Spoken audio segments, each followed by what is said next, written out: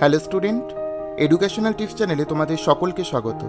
আজকে আমি তোমাদের সাথে যে টপিকটি আলোচনা করব সেটি হলো যারা 2020-তে মাধ্যমিক দেবে সেই সমস্ত ছাত্রছাত্রীদের ভূগোল বিষয়টির সাজেশন অবশ্যই আলোচনা করব। তার আগে তোমাদের কাছে আমার রিকোয়েস্ট, ভিডিওটি ভালো লাগলে অবশ্যই লাইক করবে, প্রত্যেকটি বন্ধুদের শেয়ার করে জানিয়ে দেবে এবং যারা এডুকেশনাল টিপস চ্যানেলের নতুন সদস্য এই ধরনের বিভিন্ন এডুকেশনাল তথ্য, বিভিন্ন পরীক্ষার সাজেশন এবং বিভিন্ন মোটিভেশন ভিডিও পাওয়ার জন্য চ্যানেলটিকে সাবস্ক্রাইব করবে।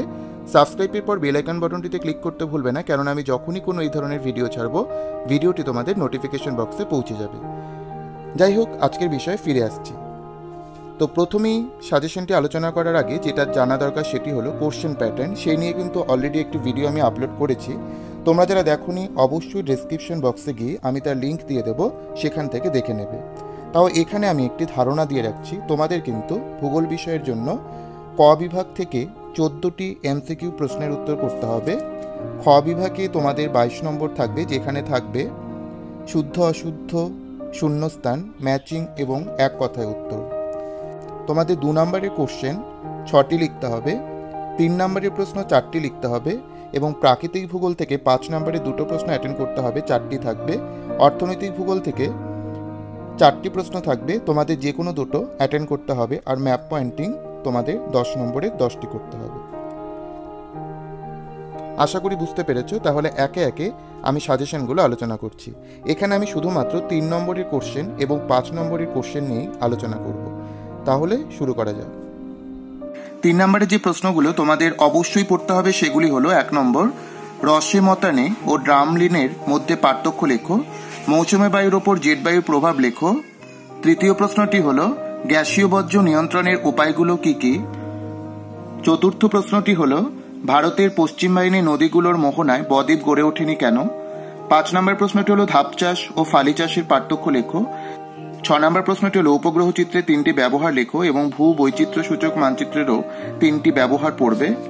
7 নম্বর প্রশ্নটি হলো ভূ বৈচিত্র্য সূচক মানচিত্রে ব্যবহৃত বিভিন্ন ধরনের স্কেলগুলোর নাম লেখো। 8 নম্বর প্রশ্নটি হলো বর্জ্য কম্পোস্টিং পদ্ধতির প্রধান সুবিধাগুলো কি কি।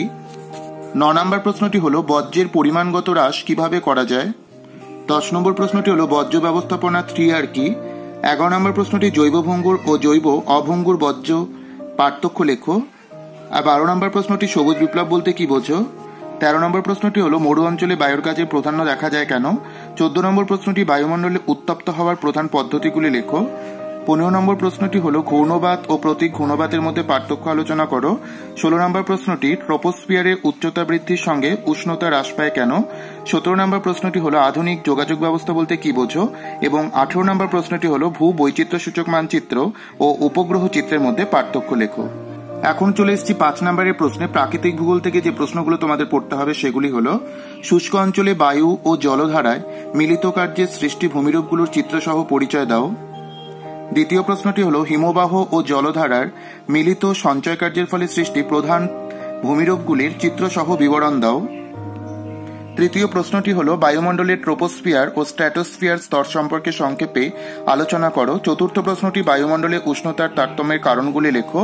5 নম্বর প্রশ্নটি হলো সমুদ্রস্রোত সৃষ্টির কারণ ও প্রভাব ব্যাখ্যা করো। 6 নম্বর প্রশ্নটি হলো বিশ্ব উষ্ণায়নের প্রভাব ও কারণগুলি লেখো।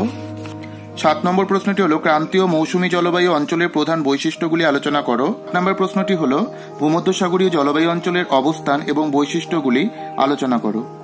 এখন আমরা চলে এসেছি আঞ্চলিক ভূগোলে। আঞ্চলিক ভূগোল থেকে 5 নম্বরের যে প্রশ্নগুলো অতি গুরুত্বপূর্ণ সেগুলি হলো ভারতের পশ্চিম হিমালয়ের ভূপ্রকৃতির সংক্ষিপ্ত বিবরণ দাও। 2 নম্বর প্রশ্নটি হলো ভারতের পূর্ব ও পশ্চিম উপকূলের সমভূমির প্রাকৃতিক বৈশিষ্ট্যের পার্থক্য লেখো। 3 নম্বর প্রশ্নটি হলো ভারতের 2 প্রকার স্বাভাবিক উদ্ভিদ অঞ্চলের বন্টন ও বৈশিষ্ট্য আলোচনা করো। চতুর্থ প্রশ্নটি হলো ভারতের কৃষির সমস্যা ও সমাধানগুলি উল্লেখ করো। 5ম প্রশ্নটি হলো ভারতের জনসংখ্যা বন্টনের তারতম্যের কারণগুলির বর্ণনা দাও। 6 নম্বর প্রশ্নটি হলো পশ্চিম ভারতে কার্পাস বয়ন শিল্প গড়ে ওঠার অনুকূল পরিবেশ আলোচনা করো। 7 নম্বর প্রশ্নটি পশ্চিম ভারতে পেট্রোরসায়ন শিল্পের উন্নতির কারণগুলো ব্যাখ্যা করো। 8 নম্বর প্রশ্নটি হলো ভারতের ইক্ষু, ধান, চা এবং কার্পাস চাষের অনুকূল প্রাকৃতিক পরিবেশগুলি আলোচনা করো। এই অনুকূল প্রাকৃতিক পরিবেশ এগুলোর মধ্যে যে কোনো একটি পরীক্ষাতে আসার সম্ভাবনা আছে। 9 নম্বর প্রশ্নটি হলো পূর্ব ও মধ্য ভারতে লৌহ ইস্পাত শিল্প গড়ে ওঠার কারণ লেখো। 10 নম্বর প্রশ্নটি হলো ভারতে নগর গড়ে ওঠার প্রধান কারণগুলি লেখো। আশা করি এই সমস্ত প্রশ্নগুলো পড়লেই তোমরা 5 নম্বর এবং 3 নম্বরের সমস্ত প্রশ্নের পরীক্ষাতে অ্যাটেন্ড করতে পারবে।